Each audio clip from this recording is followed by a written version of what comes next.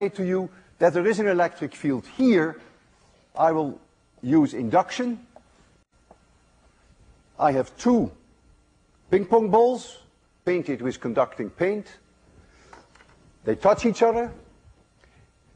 Under influence of this electric field, this one will become negative and this one will become positive. We've discussed that last time. You create a dipole. Not important that it is a dipole. I separate the two. I have negative charge here and positive charge there. I will touch any one of these two balls, it doesn't matter which one, with the electroscope, and you will see that there is charge there. So I have demonstrated then that there is an electric field outside that sphere. Now I will do exactly the same demonstration, but now I put these two conducting balls inside. So here they are. I touch them. You just have to trust me that I really will touch them. And then I will take them out. And if I didn't make a mistake, if I didn't touch the rim by accident, then I will show you that there is no electric field inside. It means there is no induction. So these balls did not pick up charge. I show you with the electroscope that indeed there is no charge on it. So that is the way I want to do this. So there's the electroscope. Here's the sphere. And the way I'm going to charge it has a nice name. It's called electrophorus. Hard to pronounce. I first rub a glass plate with cat fur.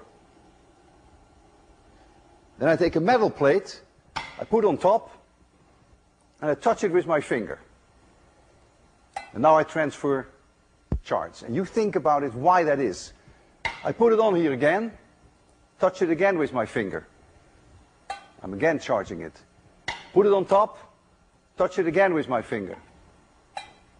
I want a little bit more charge, so I'm rubbing this again. Put this on top, touch it with my finger. Every time I do that, I feel a little shock. Put it on there. Touch it with my finger. Okay, let's hope that's enough. So now comes demonstration number one. These two spheres, conducting, completely discharged, I bring them close to this sphere. There they are. I separate them. Now they must have picked up charge. Shall I use this one or this one to touch the electroscope? The same to me. My right hand or my left hand? Who wants right? Who wants left? The right ones have it. And there's the charge. So I've shown you that there is an electric field there. Through induction, I've created charge on here. Now I'll do the same inside. It's always tricky, because if I hit the rim, then it's not zero. This one has to go in first, because the opening is too small. Then the second one has to come in. Now I have to touch them. And I really do. I wouldn't cheat on you. Not this time. They are now in contact with each other. And now I take one out. And I take the other out. Which one shall I touch it? There shouldn't be any charge on either one of them. We had left before or we had right before? Well, let's do this one. This one? Who is for left? Who is for right? The lefts have it. Oh!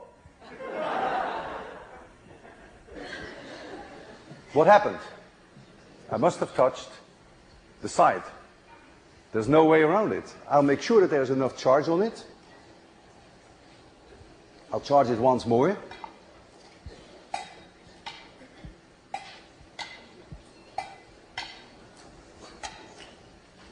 Discharge them. Okay, we'll do it again. Go inside. Go inside. I touch them. Take it out. Take it out. Nothing. Nothing. Maybe teeny weeny little bit. Well, the electric field inside is not necessarily exactly zero, but it's extremely close. The last thing I want to show you has to do with the fringe field that we have seen here. I have here two parallel plates which I'm going to charge with an instrument that we have not seen before, which is called the a Wimshurst. If I rotate this crank, I can produce positive and negative charge, and this plate becomes positively charged and the other plate automatically becomes negatively charged. And I'm going to show this to you right there. That's the idea. Yeah, we'll make it. So there you see these two plates, and you see a ping pong ball. And this ping pong ball is a conductor. We put conducting paint on it. And remember when I did the demonstration with the balloon, which bounced between my head and the Van de Graaff, and every time that it bounced on the Van de Graaff, it took all the charge of the Van de Graaff, and when it bounced on my head, it took my charge, and so it went back and forth along the field lines. And that is what I want to show you now, that this ping pong ball will start to probe that field first outside the capacitor, or I shouldn't use the word capacitor, but these plates, and then I will bring the ping pong ball inside, and then you will see that the field is much stronger there. So let's first get some charge on there. And listen to the sounds. Every time that it hits, it bangs. So it's following almost those field lines. And in doing that, it's actually transferring charge every time from one plate to the other. So it's nicely going around in an arc, the way you see it there. So it's clear that there is an electric field outside. I've proven that to you. Otherwise, it would never do what it's doing. So the electric field outside is not exactly zero. Of course not. This plate is not infinitely large. And now I will bring this ping pong ball inside. I have to open up the gap a little. And I will bring it inside. And you see the field is much stronger.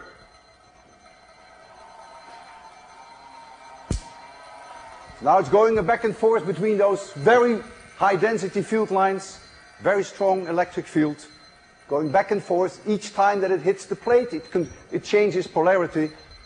And this is not too different from the experiment I did with the balloon when I bounced it back from the Van de Graaff to my head and back to the Van de Graaff. Okay, stop working on that assignment. It's not an easy assignment this week. See you Wednesday.